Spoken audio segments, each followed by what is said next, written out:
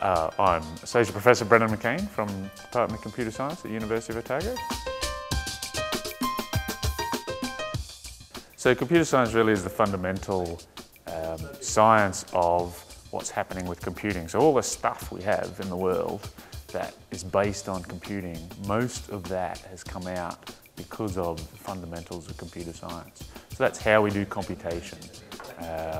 How long is a computation going to take? And can we even do certain computations or not? And these are important things to know before you actually go and try and do them.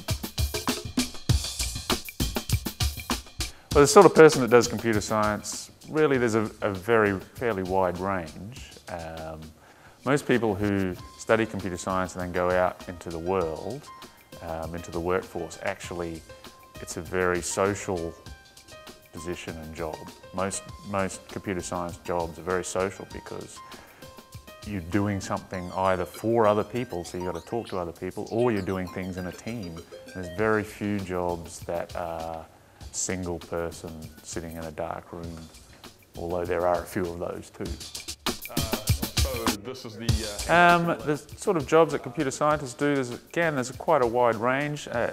Most of our graduates would go into programming type jobs initially, software engineering, computer programming jobs, some into systems administration, and then they would progress up the career ladder, I guess. So eventually they'd become IT architects and managers of teams building software.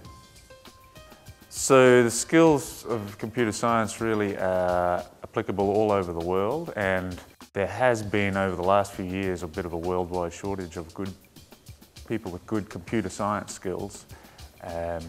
Many companies have struggled to fill their positions. There's no real barrier to getting positions anywhere in the world, really.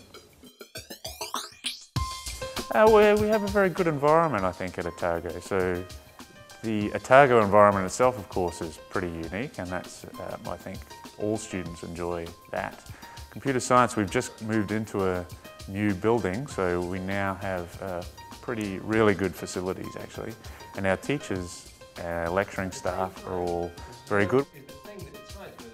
We're a relatively small department, so we have, on the order of 10 to 15 academics, and we have very good support for students as well. So